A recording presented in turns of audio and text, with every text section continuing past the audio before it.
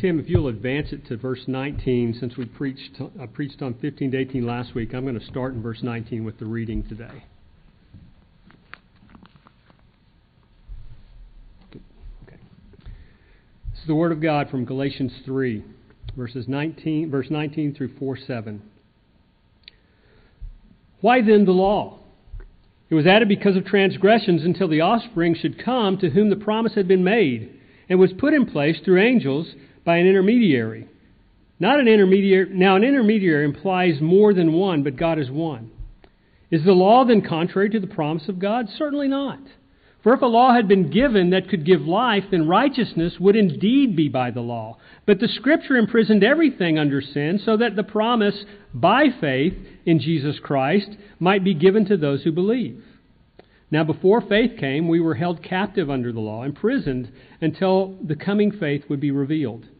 So then the law was our guardian until Christ came, in order that we might be justified by faith. But now that faith has come, we are no longer under a guardian, for in Christ Jesus you are all sons of God through faith. For as many of you as were baptized into Christ have put on Christ. There is neither Jew nor Greek, there is neither slave nor free, there is no male and female, for you are all one in Christ Jesus. And if you are Christ's, then you are Abraham's offspring, heirs according to promise. I mean that the heir, as long as he is a child, is no different from a slave, though he is the owner of everything. But he is under guardians and managers until the date set by his father. In the same way, we also, when we were children, were enslaved to the elementary principles of the world. But when the fullness of time had come, God sent forth His Son, born of woman, born under the law, to redeem those who were under the law, so that we might receive adoption as sons. And because you are sons, God has sent the Spirit of His Son into our hearts, crying, Abba, Father. So you are no longer a slave, but a son. And if a son, then an heir through God. This is the powerful and amazing Word of God. You may be seated. And let's open our time with prayer.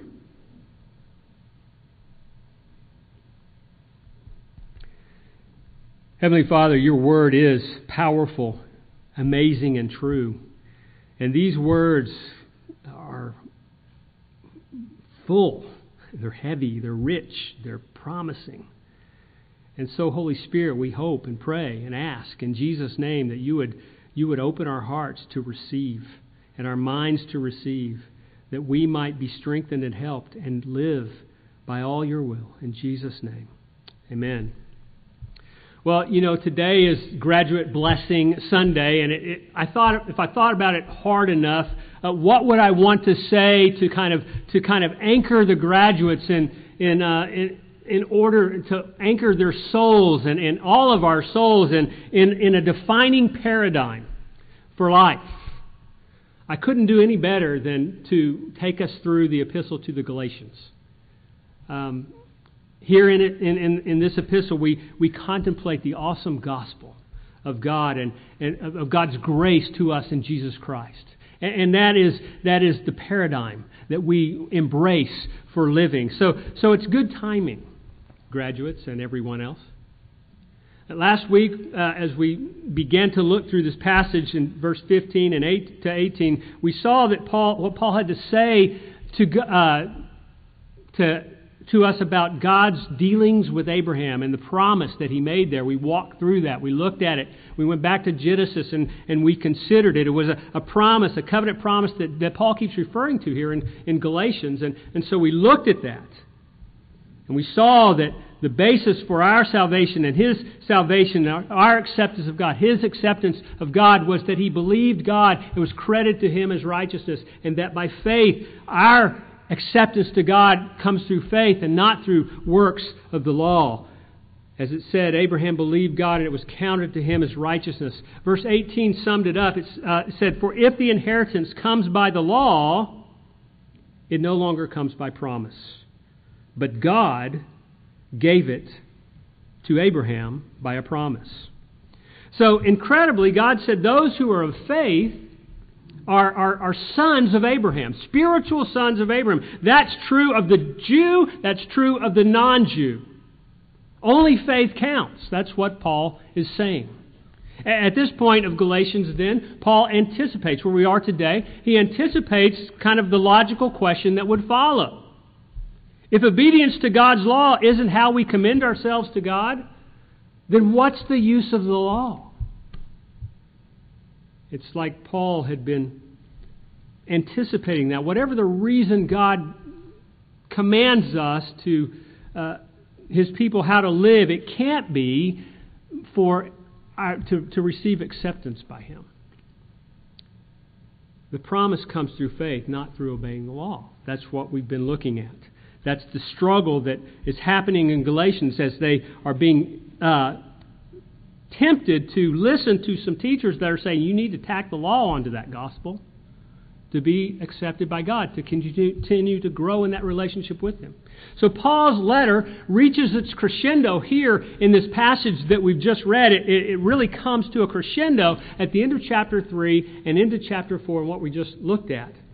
And there's so much splendor to this idea of adoption or sonship that I want to give it a whole sermon. So we're going to get to that next week. Astonishingly, we find that through faith in Jesus, we're not just spiritual children of Abraham. We're children. We're sons of God.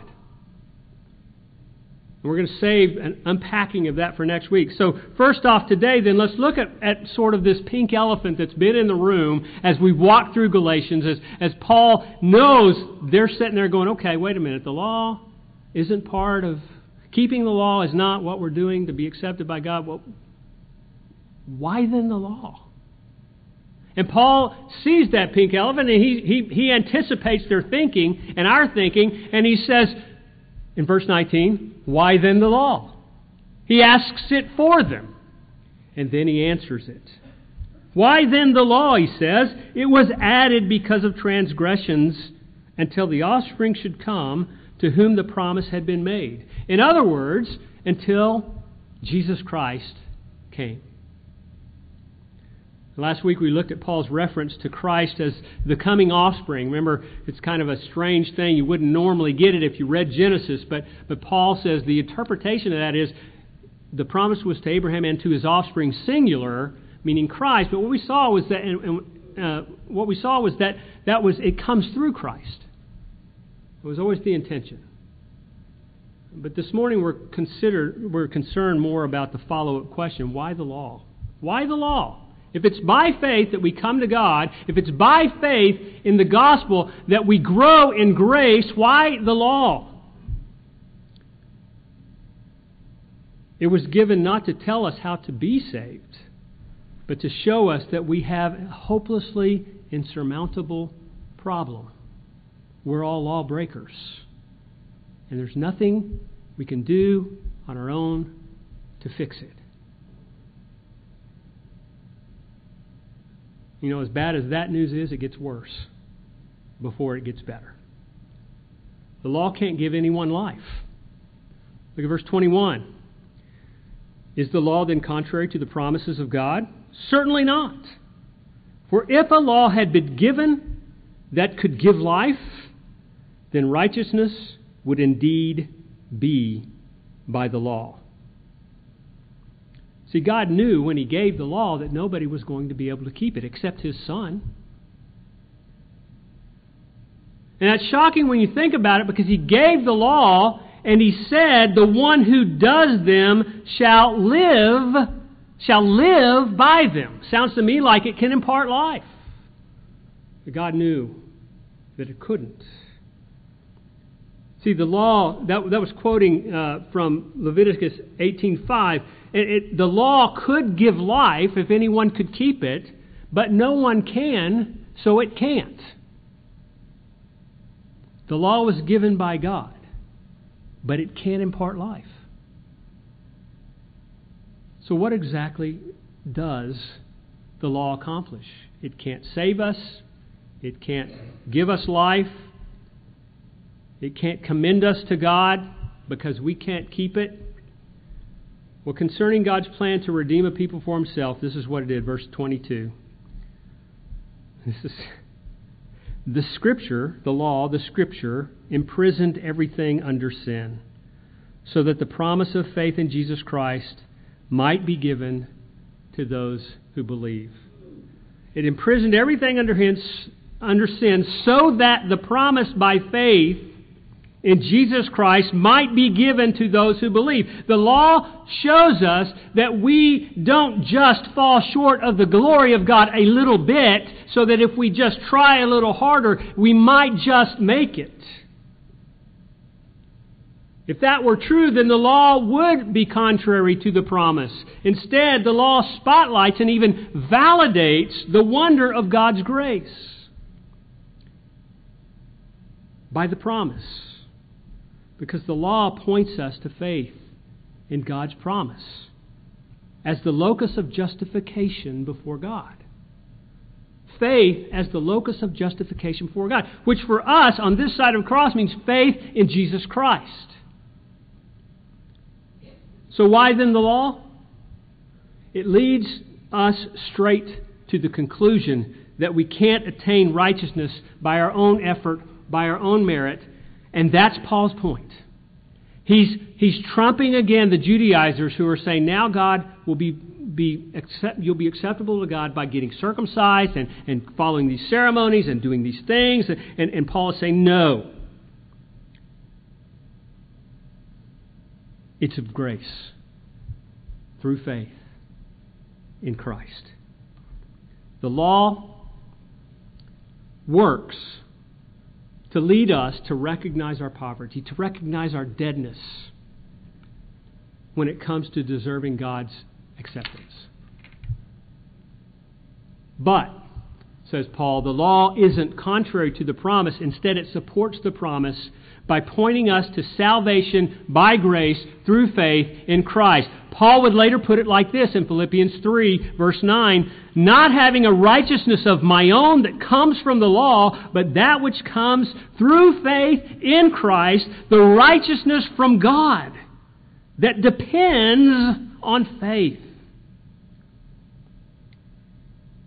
That's certainly a central point or purpose of the law. It's not the only purpose of the law, but it's certainly a centrally important point because it's the one that highlights, that spotlights the gospel and our need for God's grace. This is so important for the church today to understand, because so often the church tries to soften, to sugarcoat the law, which is pointing us to the gospel. And when we ignore or downplay or sugarcoat the law of God, we inadvertently dilute the power of the gospel. I think as I was preparing, I started thinking, we post the Ten Commandments over here, the law. The moral law of God, summarized in the Ten Commandments. And it made me start thinking about, in our culture, there's this sort of cultural battle going on can we post the Ten Commandments at government buildings and especially courthouses. And there was one place where it was actually, they were posted in the courtroom. And I was kind of studying this and thinking about, I thought, that is so striking to me.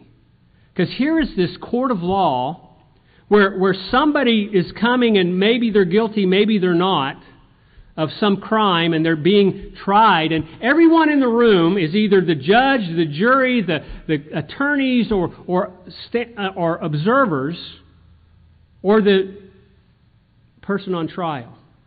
And there on the wall is this document posted. And what does that document do? It says, hey, all of you people in the courtroom, you're all guilty. Every one of you are guilty. And you know what? Every one of you deserves the death penalty. It just struck me. I'm not trying to say anything about it. I wonder if anybody looks at it that way. Paul was looking at it that way. Here in Galatians, as he wrote this part of Galatians. Well, in our text, he goes on with two metaphors. that illustrate the purpose of the law. He compares it to prison and to a tutor or a guardian. The idea of a prison kind of puts it in a bad light, doesn't it? The law is a prison, and that's not one we want to kind of embrace. But it has to be weighed that way. It has to be weighed that way because that's what highlights and spotlights the good news of the gospel. And again, if we sugarcoat that, we diminish the power of the gospel. Through the law, sin gained power over us so that we know we're sinners in God's sight. If we didn't have the law, we wouldn't see the need to be set free from the power of sin. So although the law, Paul says here, the Scripture, imprisons us under the guilt of our sin, it points us, again, to the way of freedom. Through the promise, through faith in Jesus Christ. The promises of eternal life, of reconciliation, justification before God is given to those who believe, verse 22. Then Paul says in verse 24 that the law is our guardian. This is the second metaphor, a guardian until Christ came. So prison, guardian, or tutor might be the right idea. I think it's kind of a blend of both.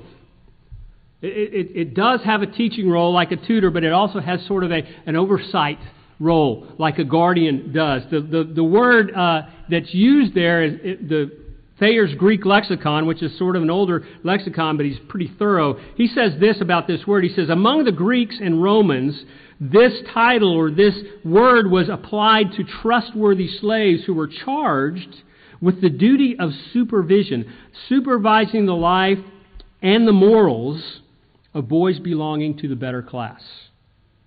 The boys were not allowed so much as to step out of the house without them before they reached the age of manhood. That's what this word is that's what the law is to us. It is that one supervising us and leading us to the time that faith comes. And we understand the gospel, and it's our guardian tutor. It communicates the fact that we're all sinners and that we have nothing we can do about it, that we've got to turn to the gospel. It also communicates the very nature of God. That's one of the things that it does for us. It communicates His justice and His moral purity. And it makes us look to Jesus Christ for grace. So even when by faith we're no longer under a tutor, as it says in verse 25, we continue to learn to live as God's children by the law. Because we want to reflect God's nature.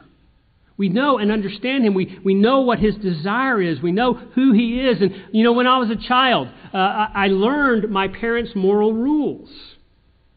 And I obeyed them a lot. And a lot of times I obeyed them because I was fearful of what will happen if I don't.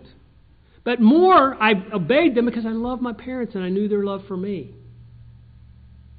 And when I became a man, I was no longer under their moral authority. But did I then cast off that moral law? That moral teaching that they gave me? No. That would have been foolish. But surely an even greater reason why I kept their morals was because I knew their love for me. And I love them. Likewise, the law still reveals to me the nature of my Heavenly Father, whose love for me I have come to know, whose love I have come to cherish, and whom I want to emulate as much as possible. Not to win His favor. That's not at all what it's about. Not to win His favor, but motivated by grateful love for Him. Not from obligatory sense of duty, but because of the kindness of God. Because of the power of the gospel. The gospel is God's love experienced and enjoyed in the depths of our being. And the gospel energizes power within us for a transformed and transforming life. Christian, do you remember a time when Christ became real to you? when you grasp the truth that of the gospel, that Jesus' death on the cross was actually the death that you deserved, but He paid. When the reality struck you that the resurrection of Jesus Christ was really showing that there is life after this life, and that only through Christ do you enter into that eternal life with God. Do you remember when you encountered all of this gospel truth as an amazing display of God's love for you personally and Christ's love for you personally? I remember at age 16 when I first remember encountering Christ's love so richly and dramatically. I'd known it through early years, but it came sort of to this crystallization and explosion of dynamism in a youth camp. And I was stirred by Christ's love for me. And it made me want to repent of all my sin. And you know what? It gave me the power to repent of sins that had power over me up until that point. Not as my duty, but as my joy, as an outworking of my love for Christ, who loved me so profoundly, so powerfully manifested in the gospel. How about you? Maybe your experience was like that. Maybe it was somewhat different. But one thing I know, the desire to forsake sin and the power to forsake sin come through the gospel, both to you and to me. And that's not going to change. The law opens our eyes and points us to that. And thank God, what a grace. It tells us even some about our Father. But all the law can do really is show us our own inability. It's still the power of faith and the pure gospel that sets us free from remaining sin in our lives. And that's why the gospel must never become old or trivial to us. You know, it's been said that the default demeanor of human beings is self-justifying religion, or irreligion, which is still just a self-justifying kind of approach to life. Even when we're believers like these Galatians, there's this temptation to after believing the gospel, to return to a self-justifying system of works to commend ourselves to God.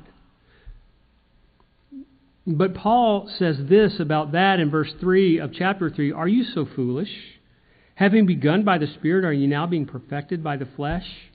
You see, the gospel is power, the power of God for transformed life and for transforming life. The law is good, especially because it drives us to hope in the gospel. And unless we keep both works of grace in mind, the grace in saving us and the grace in transforming us, then we'll live an anxious life.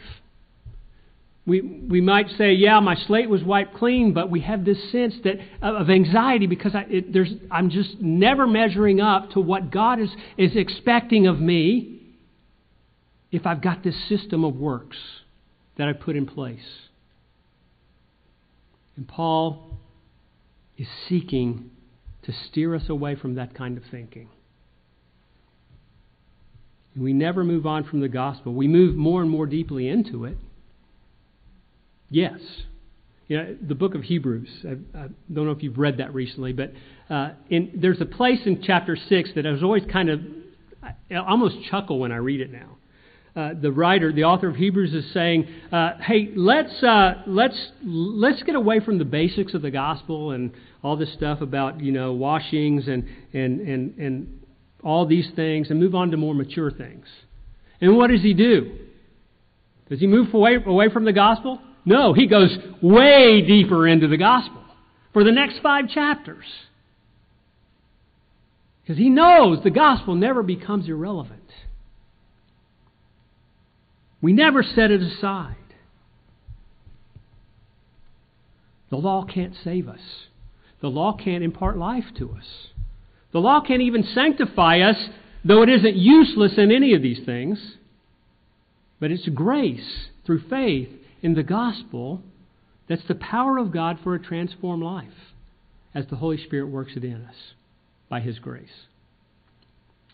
I want to introduce just the last point today and elaborate on it next week. I don't have time to do it justice, but it's too rich of an idea. It's too extraordinary of an idea, of a truth, of a doctrine.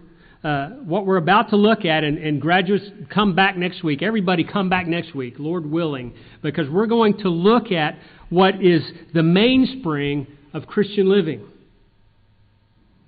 The idea of sonship. Or as the Bible and theologians call it, the idea of our adoption.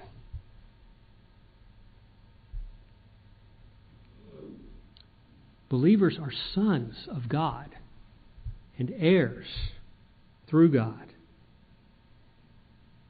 You know, we find that through faith in Jesus Christ, we're not merely sons of Abraham or children of Abraham. We're sons of God. Now, let me just introduce it today and then we'll pick it up next week. Look at verse 26.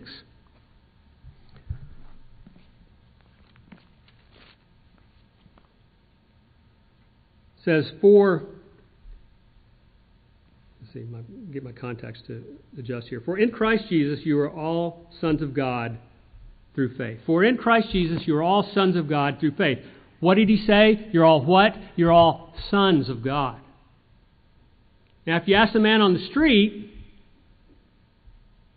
is every human being a child of God? He would say, of course. But if you ask Paul, he would say, of course not. We're all sons through faith. Now, that might strain your political correctness sensibilities a little bit. Couldn't we translate it as some do? We're all children of God, or we're all sons and daughters of God? In a sense, yes, but you would lose something from the meaning of the text if you do that. And what you lose is you have to go back into that day and into that culture, and you have to realize the daughters didn't inherit the estate. The sons did. So what is Paul saying? You're all male and female sons of God through faith in Jesus Christ. You're all heirs. You all inherit all that belongs to God. All that belongs to Christ. Co-heirs with Christ, he would write in another place. Can you imagine that? Let that sink in. That's crazy thinking. Wonderful. Crazy thinking. True. Wonderful. Blessed thinking.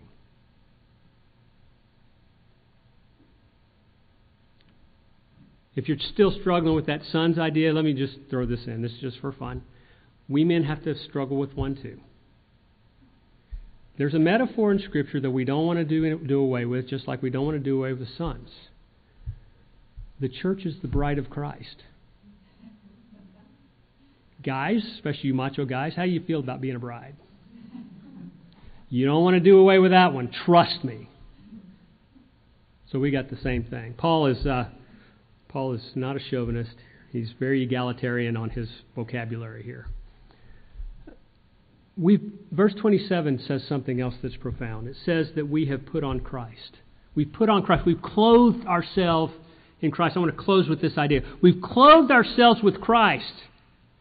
Maybe you remember somebody saying to you, or you've said it yourself, when, in a sense, when our Heavenly Father looks at us, He sees His Son. He sees Jesus. We're clothed with Christ. I don't know about you, but that's an incredible comfort to me. That's an amazing truth. Father, you look at me, you see Jesus. I'm clothed with Christ. If you're a believer, you're clothed with Christ. That'll take you through this week until we come next week and hear more of this astonishingly wonderful news that we are sons of God. Come back. Let's walk through this together. But for now, let's pray. Father, we thank you so much for giving us the law that we can't keep. so that we might know a love that we can't fathom, and grace that lifts us.